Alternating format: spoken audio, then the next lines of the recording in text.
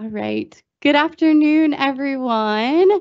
My name is Carrie Stewart. I'm a registered dietitian with Spartanburg Regional Healthcare System in the Heart Resource Center.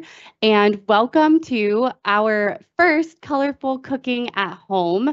We're really glad to have you here in this space, the kitchen, which is a really important part of our healthcare. And we are really excited to have Dr. Courtney Jones, who is one of our emergency center physicians, to start off this new name of this same fun, healthful, delicious dishes that you might find frequently. So, Dr. Jones, first, I am very curious. How did you get into cooking? How long have you been cooking? Tell us a little bit more about yourself. Well, thank you for having me here. I really appreciate it. As an emergency medicine physician, I've seen a lot of chronic disease issues in the ER, whether it's high blood pressure or hyperglycemia. My journey started about 10 years ago when my daughter was born and I was home on maternity leave. So, as one does, one watches a lot of Netflix, and I started perusing the Netflix documentaries like Forks Over Knives. You're probably familiar with that one. Yeah. Game Changers, things like that have come out over the years that have given us a lot of insight into how we can prevent chronic disease, because I really feel like in our country right now, we're very focused on treatment, but I feel like prevention is where it's at. Awesome. And so learning about that, learning about plant-based eating has been kind of like a side passion of mine, something that I try to share with my patients. But it's great to be here because I feel like this is a wonderful audience that we can share with more people in more than a 5-minute time span. Yes. So thank you for having me. Yes, absolutely. So what are we cooking today? Okay, so this is one of my favorite recipes. It's a not tuna salad. And because we have chickpeas and capers, it kind of gives that like fishy feel, but it's super healthy. The only oil in it would be in the tahini, which is considered fairly unprocessed. Yeah. So as far as our health goes, the less fat we have in our diet, the better. So I feel like this is a really healthy option. It's really tasty because we have the maple syrup and the mustard. Yeah. And it's really easy, and I'm all about easy. I work night shift, and when it comes to dinner, I try to do it really fast. My kids like it too. So I thought this would be an easy option to share with our group. Yes. It's probably done in less than 10 minutes, so that's nice. I am really excited about this because I've tried a couple of different chickpea salads in the past and have not been a fan of them, but I love that the recipe just says even mash it with a fork, mash some of them with a fork. So you don't need many utensils, which is really helpful. And like you said, it comes together quickly. So I am very excited to taste. This is kind of my go-to when I haven't prepared something. I can just grab a can of chickpeas. I have some of these things already in my fridge. Right. So hopefully our audience will try it out and like it too. Yes. So if anyone has any questions at any point for Dr. Jones, go ahead and throw them into the Q&A there, and I will reach out to her, ask them. I will be back and forth manning that and being up here just to help her out. So feel free to ask. And we did want to talk a little bit about National Diabetes Month. So this is just the end of November. We're getting in right here at the tail end. And so would you consider this recipe good for someone that has diabetes? Yes. So I know popular idea is eat low carbs and as much meat and cheese and all that stuff because it's considered less carbohydrate. But the research really lately has been showing that if you can follow a low fat diet, you can eat some carbs as long as they're whole carbs. So differentiating between a bag of chips, which would be probably pretty simple and turn right to sugar in your body and spike your insulin, versus whole grains like beans or sweet potatoes or even whole grain bread. If you're not eating a lot of fat with it, your body does not require as much insulin. So even in test tubes, even our animal projects, even as far as like 100 years ago, how did they induce diabetes and insulin resistance? They gave them a ketogenic diet. And I feel like some of the audience might be like, whoa, that's not what I was told. I feel like things are coming out. I've been certified in lifestyle medicine, and the big push is you can eat a plantable diet. You can eat whole foods. You can even eat carbs, but we want to stay away from those heavy meats, cheeses, and things that would induce further insulin resistance, because that is what leads to hypertension, diabetes, chronic coronary artery disease. Yeah, they're all connected, right? They are all connected, and so much of this stuff's reversible. So if you're sitting at home thinking, I can't control my blood sugar or my high blood pressure, or I have all these conditions, Many of them are reversible diets. So this is just one healthy option. There's a lot of online resources that are great. There used to be an app called Forks Over Knives, which is where I got this recipe. For whatever reason, I can't find it anymore. But there are a lot of recipes out there that are considered whole food plant-based. Well, I'm glad you saved it so that we can do it yes, again. I brought it, so it can live again in our world, which is great. Because yeah, it looks like an awesome recipe. And I feel like a lot of times in the mock tuna salads I've seen, they'll use the nori flakes or like the seaweed things. And that tends to be a little bit too fishy for me, but I am a caper fan. Yeah. I like the lemony, so I'm very excited to try this. So we will wash our hands first. And we're all about some food safety and get started here. We also have a couple of other fun possible gift ideas since the holidays are coming up to share with you as well. But like I said, feel free to type any questions in at any point and we will get to those. Yeah, and if you have any questions about chronic diseases or, anything, it doesn't have to just be about this recipe and food. So.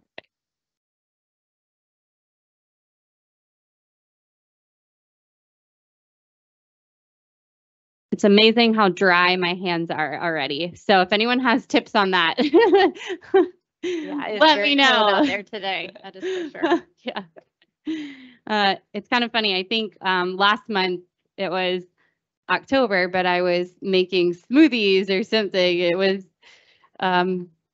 80 degrees in October and I was like, well, this actually turned out well because it's warm enough here in South Carolina to be able to make smoothies. I know. Having grown up in Ohio, I can tell you it's very, very different weather in October here and there. All right. So where do you usually start with this? I think we can start maybe chopping veggies first. Okay. So we'll start with the onion. I usually use maybe even just a half of an onion. If I'm just using one can, sometimes I double the recipe and I'll do the whole thing. But that makes sense. Yep. Because all of these are plants, so this should stay good in your refrigerator for up to a week. So, but it sounds like at your house it doesn't last that long. No, so eat spoonful after spoonful. Yeah, that's another nice thing about a plant-based diet is you can really eat till you're full because of the calorie density. So all these things are lower in calories, and so you can eat more and still not feel like you're gaining weight.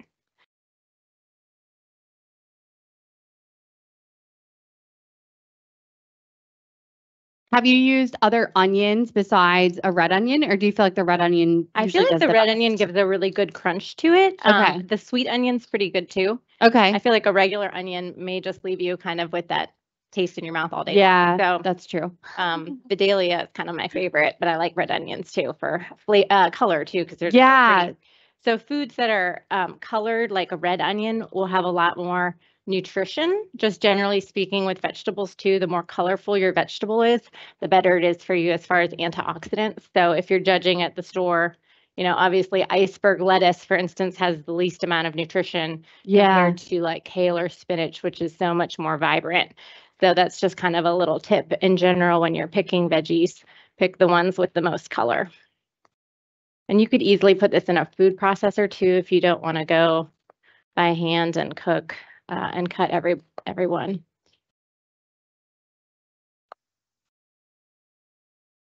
I still have never found a great way to cut onions, That is something that I feel like is a very personal journey for everyone except for maybe classically trained chefs. But I have to admit, so this is my messy way that I'm going to do it. But yeah, and that is a-okay. Yeah. This is something that I wanted to share with everyone since we're talking about this. It seems like a good time for it. But this is a little hand pull string food processor. And I got it as a gift and I was like, oh, another kitchen gadget. Is this something that I really need? And oh my gosh, if I don't use it all the time now for chopping up things like even nuts.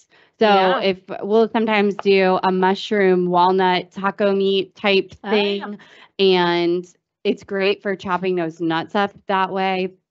So usually it takes like, if you want to just kind of quarter this up for me, and then I'll just put it right into here and just show everyone. Yeah, sorry. That's all right.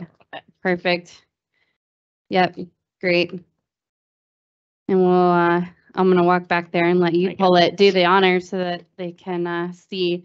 It's really only about 10 pulls, if that, and you're going to pretty much pulverize it. So I did just we use need it no for electricity celery. for this and no battery. Nice. Okay. Yeah. So it's almost like a lawnmower. Exactly. And it's so funny you said that because we got some of those in some of our teaching kitchen spaces. And we also nice. had someone with hemophilia. So look, almost the same thing. And he was very uncomfortable using a knife. So that was great. We've had folks with tremors and, possible Parkinson's. So they were uncomfortable, a little bit unsteady using a knife. So it's great for that. Yeah. It's great for kids. So kids and Eliquis. Yeah.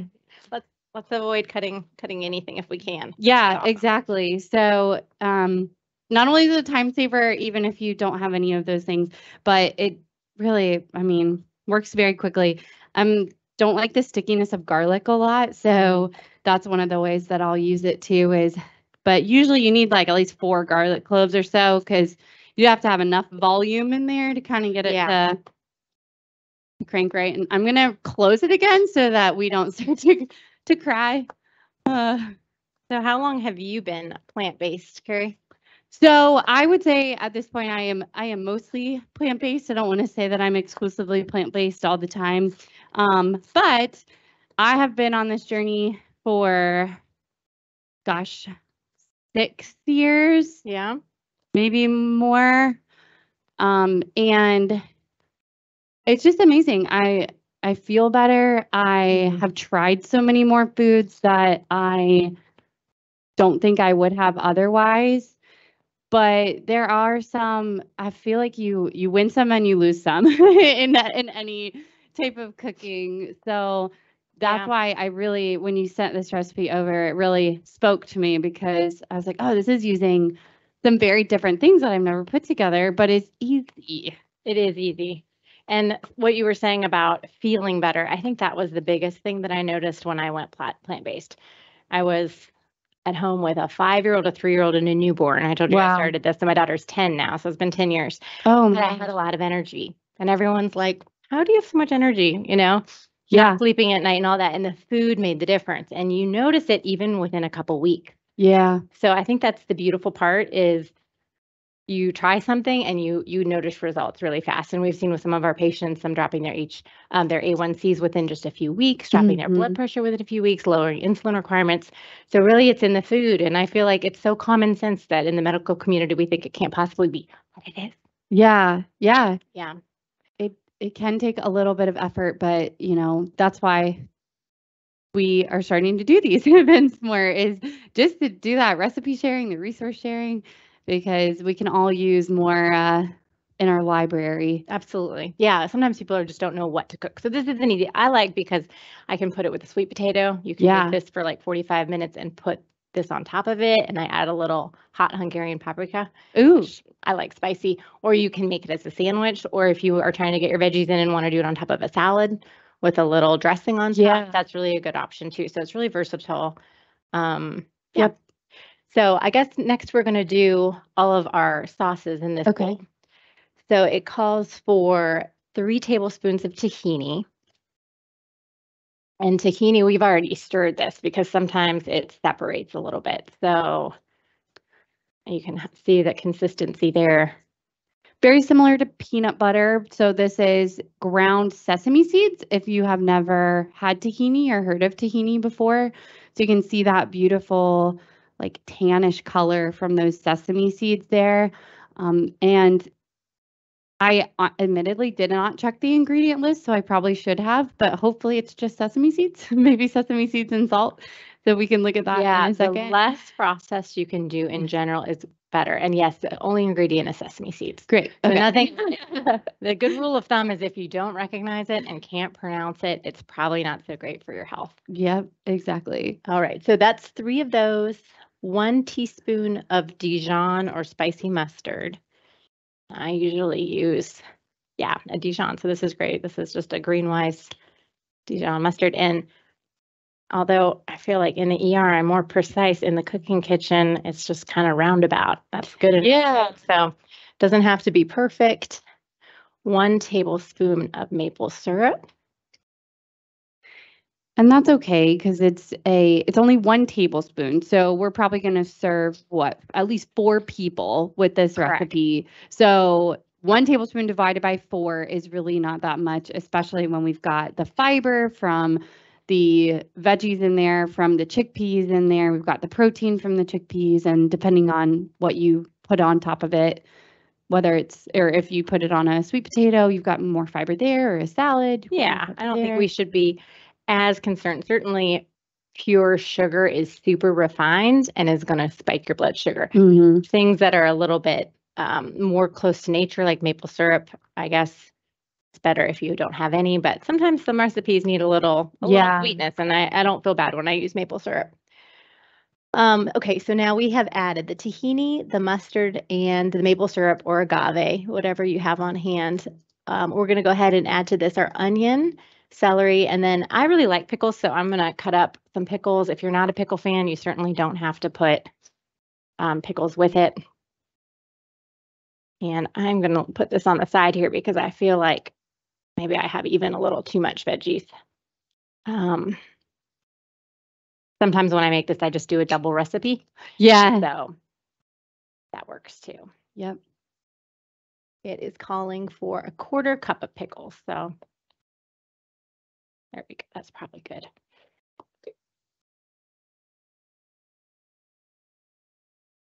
Do you think that you could omit that if you were worried about your sodium or? Yeah, I think you certainly could. I don't think the capers have a lot of sodium in it, and I think that is what gets the really good flavor, the fishy flavor. So I think pickles are kind of a plus or minus, and some people just don't like pickles. So capers are located in the grocery store usually by the olives and the pickles. Yeah, and that may not be one somebody has at home. That's true. Yes. And then tahini, I usually just go right to the international aisle.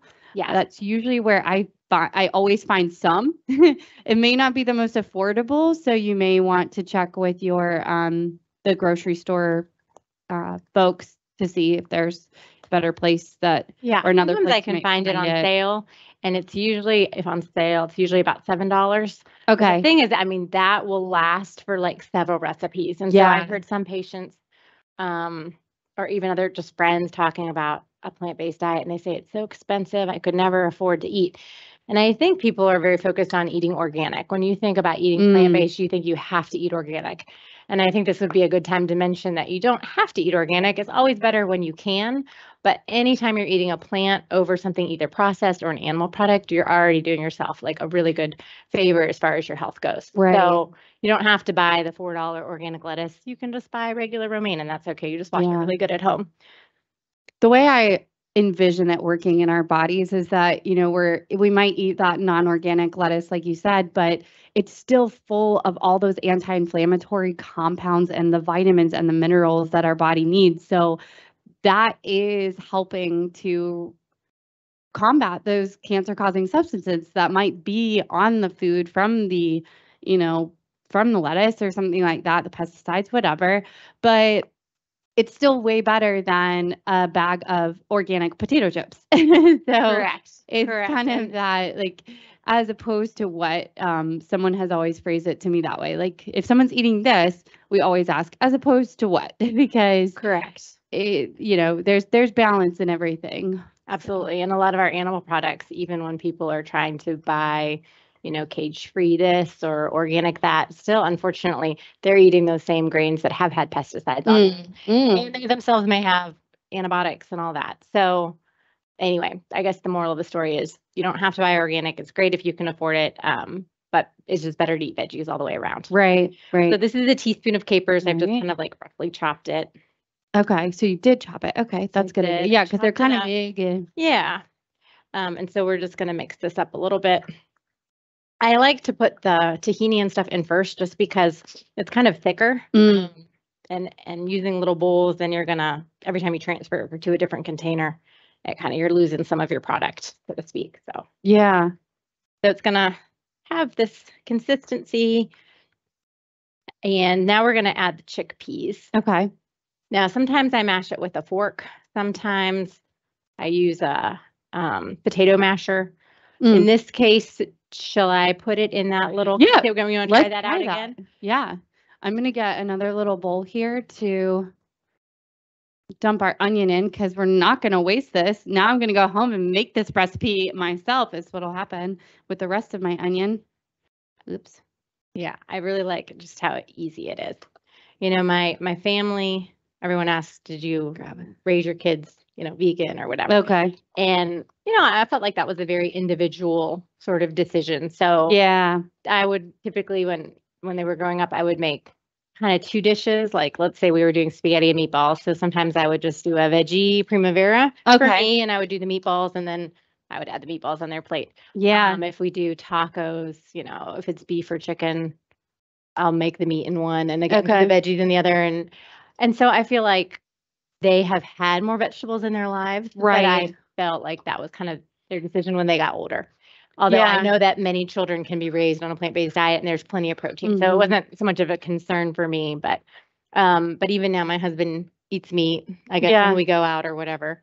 Yeah. But he always raves and he says, it's so good. Your cooking is so good. I can't even tell sometimes that if it's a meat substitute or something else, he's like, this is better than it would have been if it were regular. Yeah. So if you're also thinking at home, like, my whole family wouldn't go for it, realize maybe it's a little bit more work, but really it's not that much work to have 2 skillets. Maybe it's a little more dishes, but you can still do what you need to do for you without necessarily imposing on other people. Yeah. Yeah. I do feel like choice is important and people are very particular about their food. And so we want this to be a safe space to try something and absolutely. And then they may see how good you feel. Right. What good results you're getting with your health and think, hey, that's how a lot of people have convinced their family members. Mostly just because they like the results. Just try it. Exactly. Yeah. And even just putting something like, I don't know, eggplant on the table for your kids, even if they don't take a bite of it, at least they know what it is and that it's a vegetable. And that's unfortunately some knowledge that kids are losing these days, it seems like. So when everything's out of a box. That's all right. Yeah. So we are going to put, I would say like half, maybe you can roughly chop half of it and then the other half you can have whole. Okay. I don't know. Check out how much protein. I know everybody in America is very protein centric, which we don't necessarily have to think of our food as carbs, fat, or proteins. But I do believe beans have quite a bit of protein in and of themselves. 6 grams in about a half of a cup. And how many servings? 3 so there's 3.5 in the whole can. 18, so 20 you're basically something. Getting at least 6 grams of protein if there's 4 servings here. Yeah, give or take. And I think we overestimate how much protein we need in general. So the average person needs 0.8 grams per kilogram. Which I always have to think is that per kilo.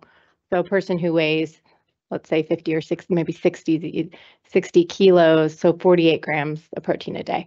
Yeah. So if you ate half this recipe, which I'll tell you is easy to do, you already have. Yep. Yeah. What, 15 grams? So to do some quick math, the way you figure out is take your weight in pounds and you divide that by 2.2. So a little bit of math, but easy math to figure out how many kilograms you would weigh. Yep. And then you can multiply that by 0.8. Now, of course, if you're an athlete or you're doing super strenuous things, those numbers may change. But for the average person, okay, so we've kind of roughly chopped that. I'm going to add this into it. And that's just for kind of a texture. Okay. Yeah, kind of for texture. I had to stay and look, but I'll zoom in for everybody now. And I like it because it has a crunch. Yeah. It has a little bit of sweet. It's definitely the tahini makes it savory. And then the pickles and the capers make it, kind of feel a little fishy. I know one of my favorite places, we used to go on the Swamp Rabbit Trail during the summer, and there's a Southside Brewery. Yeah. But they have a couple options that are more plant-based. Something like this is one of it. And I have to say, I think I like my recipe better, although theirs is pretty good, but they serve it on a salad.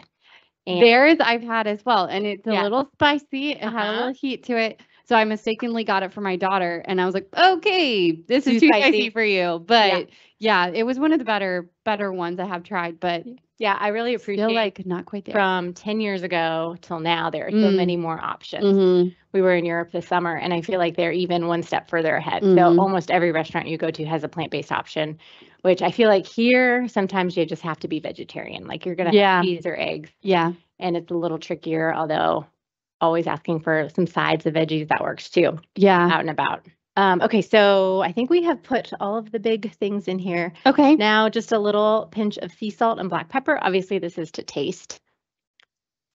And then we're gonna be done. And I know we were chit-chatting, so if you did this at home, you could probably knock it out in half as much time. Yeah.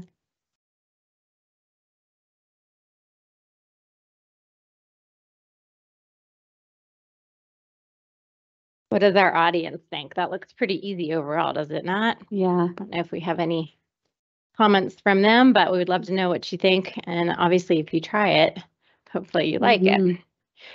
So, like I said, I like to put mine on sweet potato. We could also make a sandwich with it. We have a little tomato we can cut up. I don't know if you want to make a sandwich or if we just have Sure. stuff for fun, but we can at least see what the presentation looks like in the end. Yeah, I would definitely like to try it both ways. So let me grab an extra spoon here.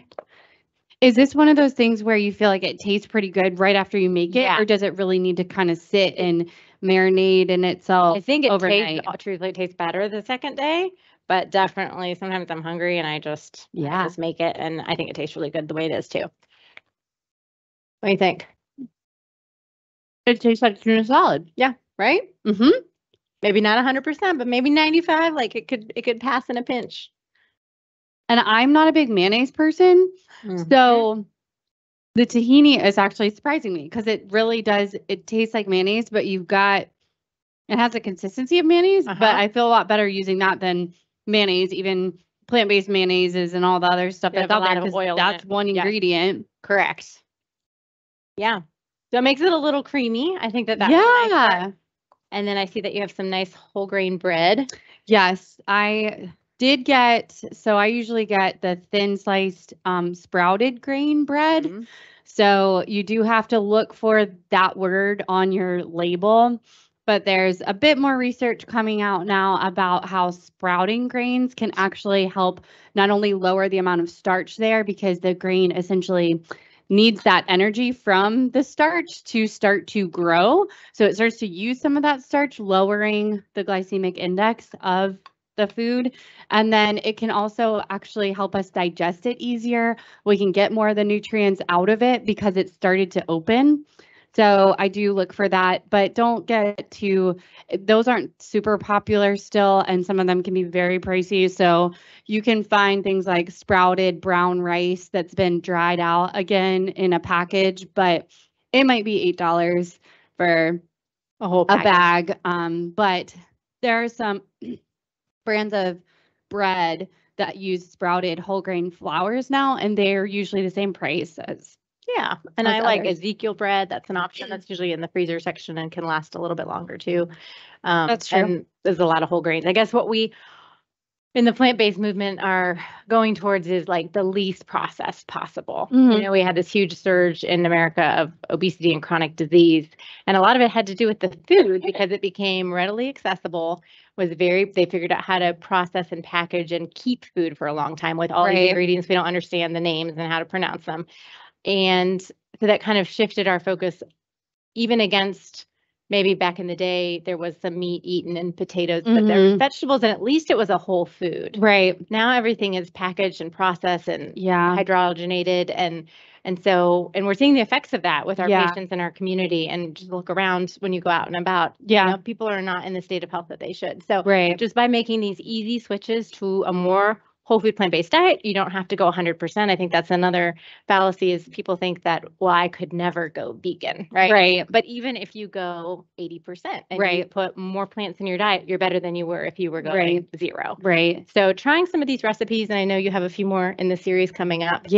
And so maybe this is something easy you can try at home. Yeah, I was gonna say, I love this. I mean, I love it for its ease. I think we don't focus enough on some easy recipes in this space sometimes, or fast cooking recipes like this. So I'm really glad that we did this. And I think you won me over with your Yay. tuna Well, salad. thank you. I or your appreciate no tuna it. salad. No tuna salad. That's right. So I'm gonna zoom in so that everyone can see our beautiful sandwich here one more time, and then let Dr. Jones know if you have any other questions as well. I know this was pretty simple, so we didn't have any questions other than they already want the recipe. So Oh, great. We'll pass that on. Yeah, some of my favorite go-tos are not that difficult, and I feel like you think you should make this big elaborate dinner, but sometimes the easiest things with just some, things that you have in your fridge are the best things. So I'm glad someone brought this up because I was going to ask you this. What do capers taste like? They do have a little bit of salt in them, so they're a little salty. They give that fishy flavor. So it's definitely like a different taste if you've never tried it. But I think in this recipe, it kind of like lets us have that seafood taste without actually having any fish. Yep. I think it is got a slight lemony taste almost to it. It's much different than an olive, even though it comes in the brine that Yes. way. I would say It does not taste like an olive No. because I am not an olive person. It is really kind of unlike any other flavor I've ever had, to be honest. I think it is is it a flower bud? I think technically. Is it going to say? No. Capers, no. Well, I do know that there's not a lot of other ingredients in here, but capers, water, salt, and acetic acid. But yeah, I think you just kind of have to, it's like one of those tastes that you just kind of have to try and see what you think. Yep, agreed. And then we just got a question again about where to get the tahini. So I got the tahini at our local grocery store here in the international aisle is usually where you can for sure find it. Some of your I get it at Publix. I mean, yep, that's where I got it. I paid about $6 for it. That's why I got that one and didn't check the label because it was on sale. yeah, but usually if I see it on sale, I'll get two, so I have it. Yeah. I know They had 3 different options there. But I know some of your other stores like Trader Joe's has it as well. probably Whole And Foods, I would I don't imagine. know about it's probably a hit or miss or a specialized item at some of your other stores like Aldi or Lidl that I don't think you can guarantee you'd be able to get it there, but you can also get it online too. So if you don't want to leave your home and you have everything else in there except for maybe capers and I think it could potentially be good without the capers too, but like you said, you're not going to get that tuna-y. I think it's something with maybe the capers mixed with the tahini that gives it that kind of fishy flavor. Yeah. And this recipe calls for sesame seeds, I believe, roasted unsalted. Oh, no, I'm sorry, sunflower seeds. But sometimes I use sesame seeds just to give a little bit of a crunch. I found some black and white sesame seeds that I'll sprinkle on top, and I think it looks pretty and gives it a little bit of a crunch. So, the nice thing about these recipes is you can omit, you can add, you can play around with it a little bit. And it's all whole food. And again, if you were to switch to kind of a whole food plant-based diet, pretty much guarantee you'd lose weight, your blood pressure would improve, your cholesterol would improve, and you'd have more energy, which I think is the biggest thing that many of us are lacking, is just the oomph to get out of the bed and get going. Also, chronic inflammation from all these processed foods make us achy. And so by switching more to like a whole food diet, you're not going to have as much inflammation. Something that your doctor may test along with your regular panel is something called a CRP or a C-reactive protein, and that kind of measures whole body inflammation. And I think less than 3 is normal, but some of my patients have, levels greater than 15, and they hurt all the time. So switching to this sort of diet is something that will overall lower the CRP as well, and you feel better, not so many aches and pains. I think that's something that we all would appreciate. So we are confirmed by one of our listeners that capers are edible flower buds. Oh, well, good for them for being on Google. Thank you. Yes, I know. Thank you for that. All right, let's see. Anything else? No, but Lots of folks looking forward to trying it though. Good. So well, yeah. I'm happy to share one of my easy favorites. Maybe next time we'll try something more in depth, but this is an easy go-to if you just don't feel like cooking. It is. And I think that's, especially if you're starting out, you may not feel like that. So, or if you aren't feeling well or someone in your house isn't feeling well, it's something easy. Like you said, once you've got some of these things, then you can make it again and again. Again and again. Exactly. Yeah. It's super easy. Yeah. And cost effective, I might add. I don't think all of these ingredients probably, I mean, how much is a can of beans? $1? It was maybe? $1. Yes, exactly. And probably the most expensive thing here is the maple syrup, which is probably $10 or $12 for the whole thing, but obviously that's going to last you a long time too. Yep. So you can make this recipe again and again at probably less than a couple of dollars for a meal. Which is important. Yeah. Absolutely. Well, thank you so much, Dr. Jones. It was such a pleasure to have you in here and talk food with another healthcare professional. So it's really great to have you, and we appreciate everything that you do for our patients and our community here. Next month, we are very excited to have Dr. Paige Galt, who is an endocrinologist. She'll be doing 2 different recipes that are her favorites, as well, good wintertime recipes. So we're welcoming her. I believe it's Monday, December 11th. You can find that on spartanburgregional.com/events. And in the meantime, we will send out the recording for this along with the recipe. So give us a week or so, and we'll be able to get that out to you. But thank you for joining us as well. So thank you. Thanks for tuning in. Yes, good, easy recipe, especially in the middle of all the holidays too. Good holiday chaos recipe. Exactly. So like I said, I think we need more of these quick and easy recipes, but that's another question for you all. What types of things would you like to see? Are there any foods in particular that you'd like to see us highlight in the coming year? We would love to hear that too, and we will be glad to get that for you. So thanks again. Okay, thanks.